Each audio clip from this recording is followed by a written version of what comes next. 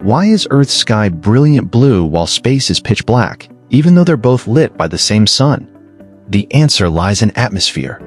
Earth's atmosphere is filled with gas molecules, mainly nitrogen and oxygen, that scatter sunlight in a process called Rayleigh scattering.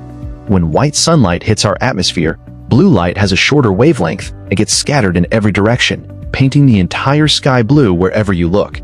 Red and yellow wavelengths are longer and pass through more easily, which is why the sun appears yellow from Earth.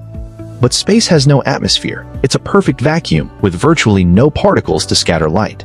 Without molecules to bounce light around, photons from the sun travel in straight lines from their source to your eye, with nothing illuminating the space between.